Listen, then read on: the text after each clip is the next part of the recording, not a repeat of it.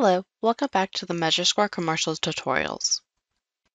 In this video, we will be going over how to receive printed visuals for your wall layouts using our AutoWidth setting.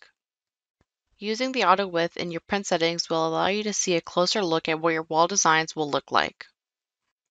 This feature is especially helpful when you come across a plan with a long hallway with wall designs.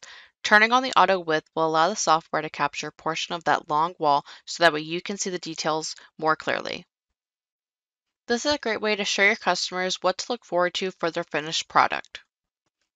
First, you will want to go to File in the top left and then select Print. This will bring you to the Printers and Options menu. Go to the Options column and then you will see the AutoWidth option.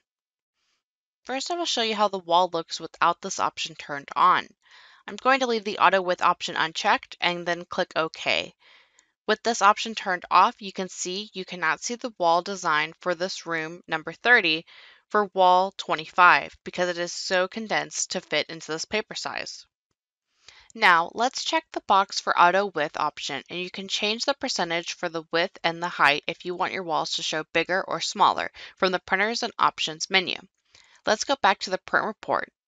Now you can see MeasureSquare took a portion of that wall design and enlarged it so you can see the design a lot better.